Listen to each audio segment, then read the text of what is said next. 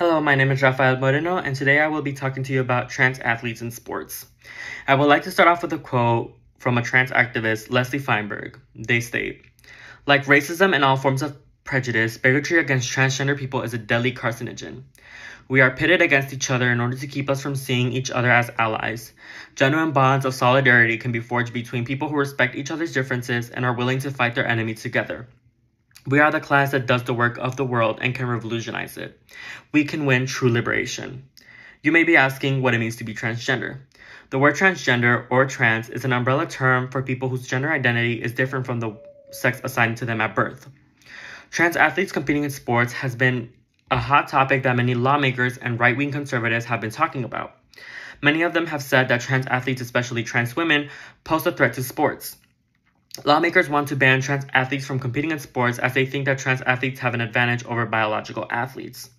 This is completely discriminatory against trans athletes as restrictions are held based on their identity, and this is truly misinformation that is being spread with no scientific research.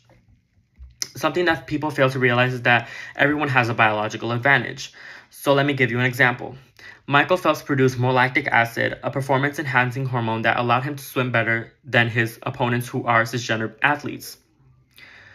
This is something that was widely celebrated, and yet nobody took measures to take Michael Phelps out of competition as he does pose an advantage over his opponents.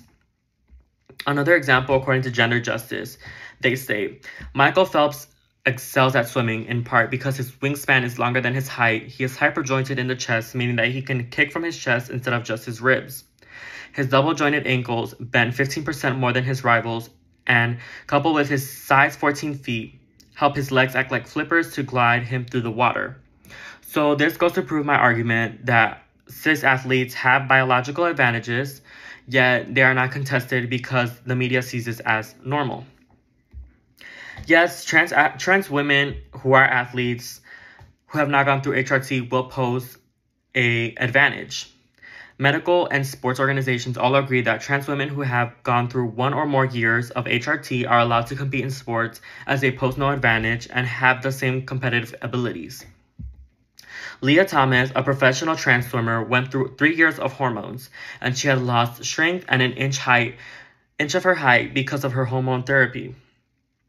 Leah Thomas did win the women's 500-yard freestyle race, placed 5th in the 200-yard race, 8th in a 100-yard race. Leah's accomplishments are impressive, but out of all of the 27 groundbreaking records that the NCAA has seen, Leah Thomas was not part of those 27. So, to this day, Leah has not won a national title, and plenty of cis women swimmers have beaten Leah Thomas. This shows that Leah Thomas, a trans athlete, does not have an advantage over cis women. Then we have trans woman Glenique Frank, who participated in a marathon hosted in the UK. She placed 6,159th place out of 14,000 women. The media throws a fit and claims that Glenique Frank beat every single woman who competed in the marathon. This proves that the media only keeps spreading misinformation, but most importantly proves that trans athletes pose no threat to cisgender athletes. Lastly, Chelsea Mitchell, a cisgender female track athlete, is suing the state after she lost to trans athletes. She is known as the fastest girl, but that is just a name that she gave herself. Chelsea claimed that it is impossible for her to beat these trans athletes, which cost her many scholarship opportunities. This adds to the anti-trans propaganda because she did have plenty of times to beat these trans competitors, and she did receive a scholarship to the College of William and Mary, where she was able to run track. Whereas the true trans athletes who competed with her received no scholarship opportunities, which goes to show that Chelsea was the only track athlete to get a collegiate track scholarship. So, to sum this all up, trans athletes are not taking opportunities from cis athletes, as it is proven in the case of Chelsea Mitchell and her trans competitors. Trans athletes do not have an advantage over cisgender athletes, as we see Leah Thomas, a trans swimmer, placing below cisgender women and has not won another national title. Lastly, Glenique Frank also placed below cisgender women in the marathon and posed no signs of advantage. Overall, trans athletes deserve to compete with cisgender athletes as they pose no threat to their competitors. This is off topic, but I also wanted to enlighten everyone about the 300 plus trans lives that we have lost this year alone. Here are 35 trans and gender non-confirming angels that we have lost. Say their names.